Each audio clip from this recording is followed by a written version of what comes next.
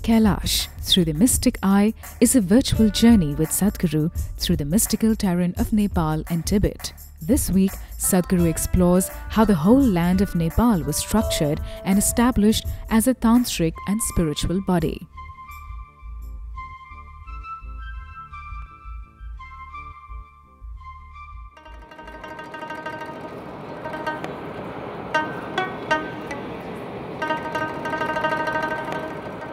There is an interesting story about how Nepal got its name. There was, according to legend, a Hindu sage named Ne, who lived in the Kathmandu valley thousands of years ago in the prehistoric era. Pal means protection. As the area was under the protection by sage Ne, it became known as Nepal. The kings of different dynasties have ruled the region since then. Nepal used to be the only constitutionally declared Hindu nation on the planet till 2008, when it was declared a federal democratic republic and a secular state. The country's rugged terrain is made up of peaks and valleys. The world's 10 tallest mountains, including Mount Everest, the highest point on the planet, are all a part of Nepal. Over 240 peaks tower at over 20,000 feet above sea level, and the plains are fertile and humid, making them suitable for agriculture.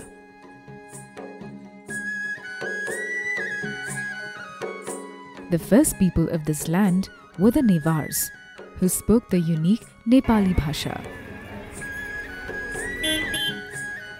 They developed a sophisticated urban civilization not seen elsewhere in the Himalayan foothills. The contribution to art, sculpture, architecture, literature, music, agriculture, and cuisine is evident in Nepal even today.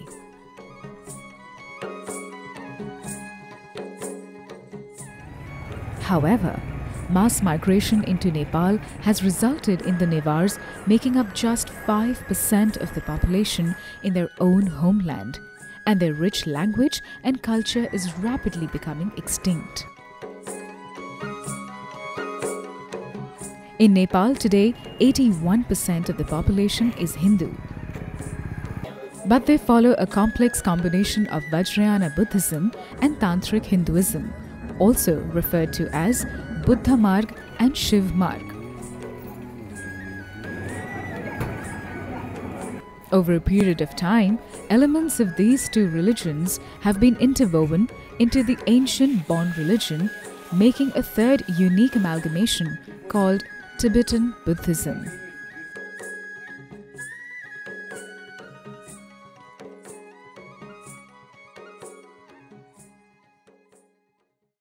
Large parts of India was like this at one time, that the whole geography of the place was created like a living body.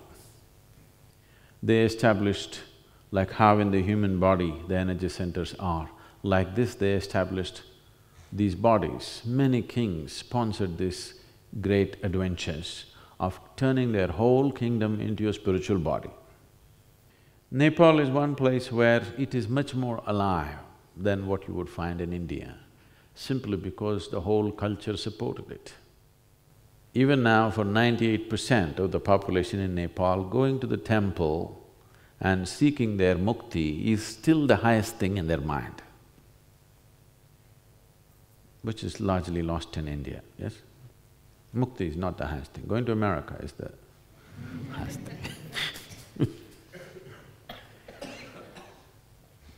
So, when the very psychology of a civilization was completely geared towards ultimate liberation, these things could be done, that the very geography could be converted into a living spiritual body. So Pashupatinath is seen as the forehead of Shiva. So where does Shiva fit into all this? We'll look at that later, okay? He creeps into everything. How? Why? We'll look at that later. Pashupatinath is seen as the forehead of Shiva, and his body flows, one body to the south another body to the west. One head, two bodies. These two bodies represent two fundamental systems of Tantra. The southern body is the right hand and the western body is the left hand.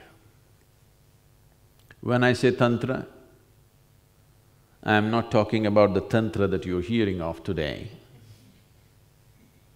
Tantra does not mean unbridled promiscuity. Today, the word Tantra evokes all kinds of nasty things in people's minds because most of the information that you know about Tantra is rebound from the American shores. Even in India, if you go into any bookstore, most of the books on Tantra are written by American authors. That is not the kind of Tantra I'm talking about. Tantra means a technique or a knowledge or a certain technology of being able to unmake life and make life again. Those of you who come from India and maybe you have spent little time to look at the calendar art in India, you would have seen that sometimes there is a yogi or sometimes a woman who has taken off her head or his head, placed it in their hand and walking. Have you seen this picture?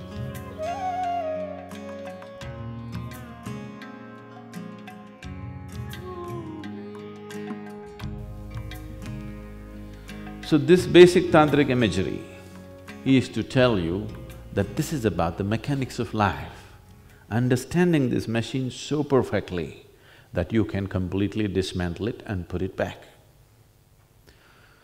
So based on this, and when I use the word Tantra, I want you to understand from this context, not from…